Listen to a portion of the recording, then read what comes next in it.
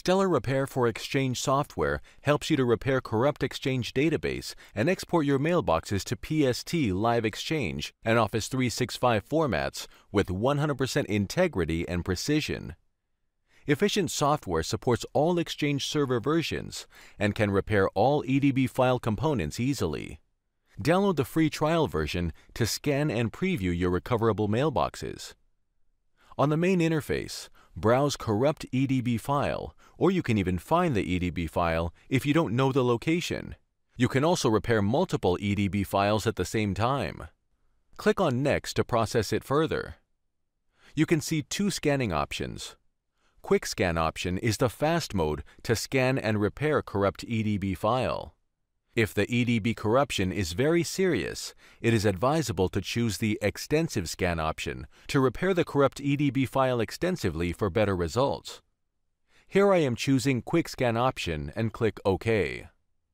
Thanks to powerful software, within few minutes of time, it scans full EDB file.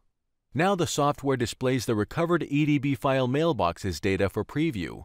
You can click left panel options, let's say Inbox, Calendars, Contacts for detailed view.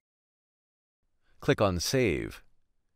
You have multiple saving options if it is required to save in PST, MSG, EML, HTML, RTF, and PDF file format.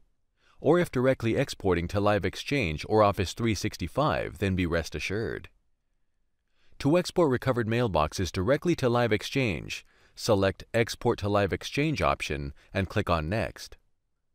Enter Destination Exchange Server login details, Exchange Server version, Exchange Server name, Administrator mailbox, Administrator password. Also select the Auto Map checkbox.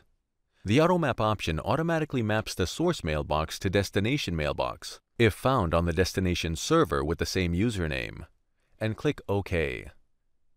In the Map Mailboxes window, select the mailbox in which you want to export recovered mailboxes. You can change destination mailbox with Map Mailbox option. Red. This means that mailboxes are unmapped. You can manually map it with Map Mailbox option. Blue. This means that mailboxes are successfully mapped as per the closest username on Destination Exchange server.